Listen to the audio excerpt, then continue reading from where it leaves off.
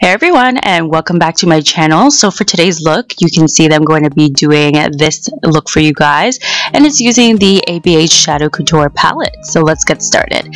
So my first step is starting off with a clean face, of course, and you can see I'm using this new product. Well, it's new to me actually, not so much new, but this is the MAC Oil Control Lotion, and I'm trying this out to control oils. So I'm just applying it in my T-zone where I usually get oily. Now apparently this lotion does still need to be used with a primer, so I'm applying my Benefit Professional Primer right over top of that, and I'm pretty much placing it in the same exact areas. Now I'm going in with my foundation, and I'm using a lot of new products today, so I'm mixing it with the NYX Pro Mixer in the shade White because this foundation is a little bit too dark for me, so I'm blending it together to get my perfect match, and I'm just buffing my foundation in with a Morphe, I can't remember the name of the brush, but it's just a buffer brush. Now I'm using this powder to set my face. This is the Maybelline, I think it's the Dream Velvet powder, and I'm just applying it only in the T-zone again because I don't get oily on the cheeks and sides of my faces. Now we're gonna go ahead and start with the eyes, and as my base today I'm using the NYX HD primer, and I'm just smoothing that out all over my lids until I get an even canvas. Now I'm just correcting a little bit of a scar that I have there with some concealer, and then I apply some powder again over it. So now for the fun part, I'm starting off my eyeshadow routine with the shade Morocco, and this is a matte brown shade, and I'm just building this up in my crease area just so we can have a nice transition color.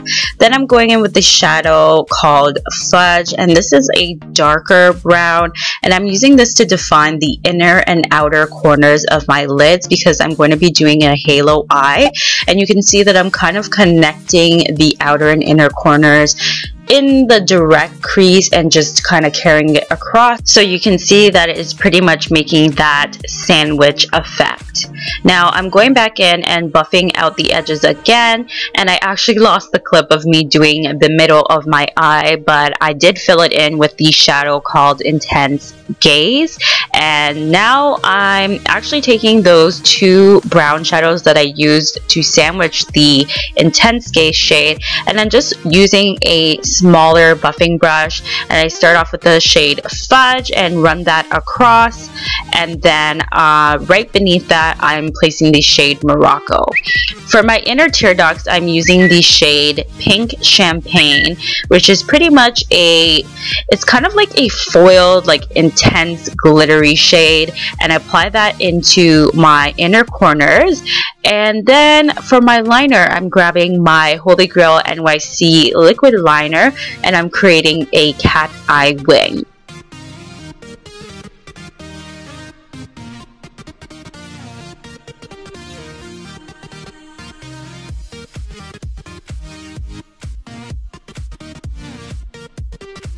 Now for my lashes today, I'm going to be using my Maybelline Great Lash Mascara. This has actually been a favorite of mine for like quite some time, and I don't know why I've never really used it on camera, but I'm using this to pretty much beef up my lashes quite a lot because I'm not going to be using any lashes today because I was going to work. Now I'm actually taking it down on my bottom lashes as well because I find that it's really good with defining the lashes, especially on the bottom because it has that finer tip.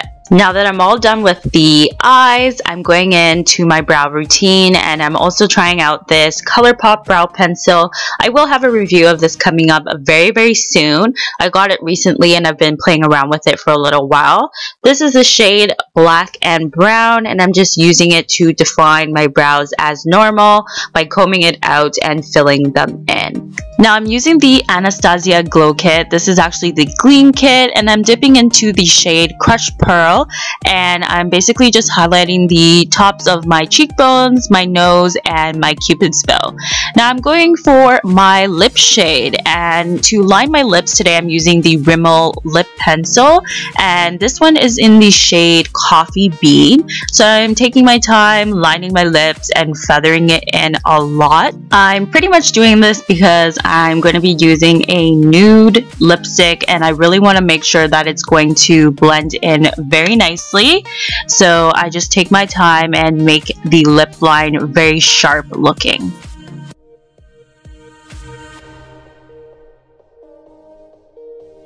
So I'm finishing up the lips with a Milani lipstick, and this is in the shade Matte Naked, and I'm just applying that right around my lips and making sure that the edges blend nicely with the lip liner applied.